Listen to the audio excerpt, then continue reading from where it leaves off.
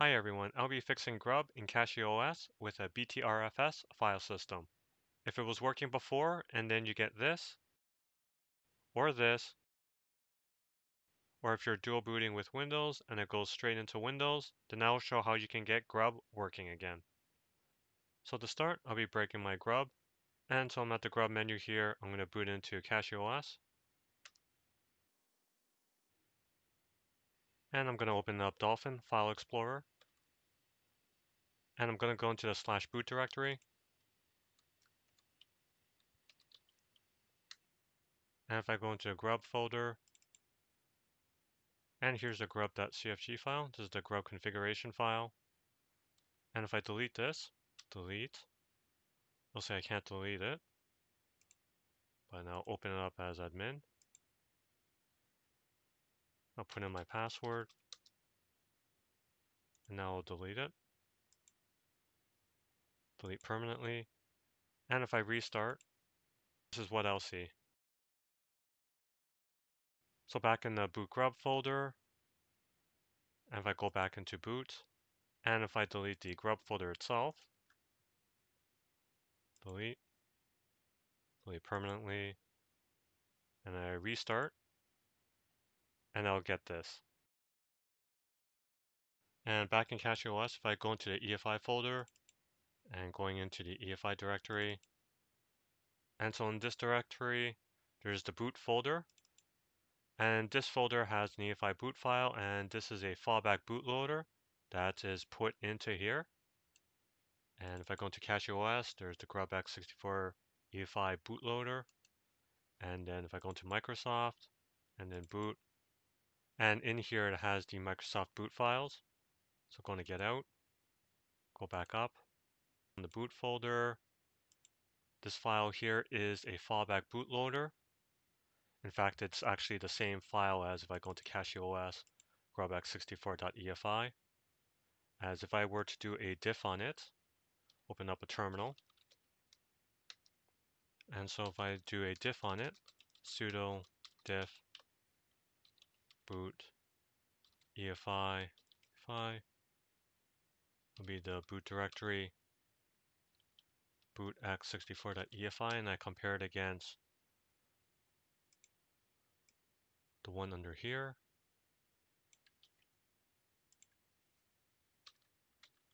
Grub x64.efi, put in my password, and we see there's no differences between the two. So going back out,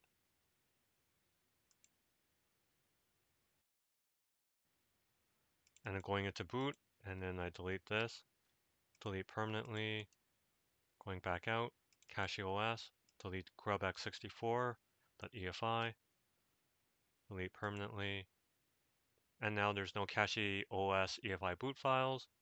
So that means there's now only the Microsoft directory with the Microsoft EFI boot files, which means that now if I were to reboot, it would boot directly into Windows as expected. And if you go into the BIOS, there would only be a Windows Boot Manager entry. So I'll be reinstalling GRUB to fix it, and I'll need the CachyOS installation media, and I'll need to boot from it.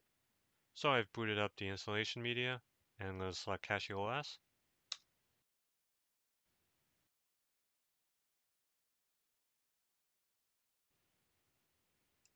Alright, I'm in the live environment. I'm going to open up a terminal, and I'm going to sudo in, sudo su dash. I'm going to type in fdisk space -l, and I'm going to scroll up and look for my disk. And I'm going to locate my EFI system partition and my Linux file system partition, which is SDA1 and SDA4. So SDA4 is my Linux partition, and I'm using BTRFS. So going to be mounting the root subvolume to the /mnt directory or mount directory. So mount space -o subvol equals @ or root, and then dev SDA4, and then to the mnt directory. And then if you have a separate /boot subvolume, then you would mount it as well. So for example, mount -o subvol equals @boot dev SDA4 /mnt/boot. But in my case, there's no boot subvolume. And if you're not sure, then you can check the fs tab file to see if there's one mounted in your installation. So you can do a cat mount and then etc and then fs tab, enter, and then you can check to see if there's one for /boot. And as you can see here, in my case, there is none. And then now I'm going to be mounting the EFI partition, or SDA1, mount dev SDA1, mount boot EFI.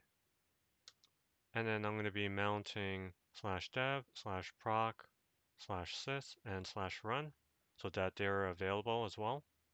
So mount -b dev mount dev, and then next is proc, and then sys, and then finally run.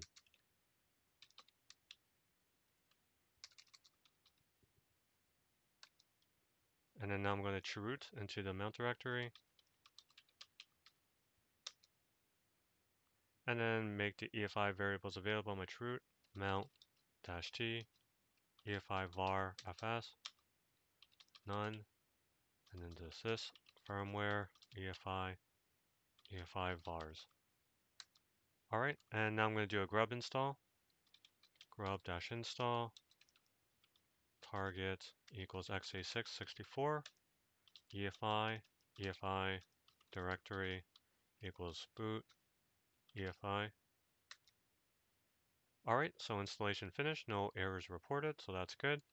And now I'm going to make a new grub configuration file, grub make config -o, output it to boot grub.cfg. And then it has completed and it has found the Windows Boot Manager as expected. And now I'm going to restart my computer and go into the BIOS. Alright, we see two boot options, Windows Boot Manager and CachyOS.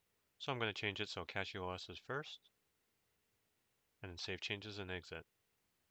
Alright, grub comes up and we see CachyOS and there's the Windows Boot Manager. So I'm going to boot into CachyOS. And I'm at the login screen. And now I'm going to check to make sure I can boot into Windows. Select Windows. And it's booted into Windows as expected. So that's it. That's how you can fix GRUB in CachyOS with a BTRFS file system. I hope this video was useful, and I thank you for watching. Bye now.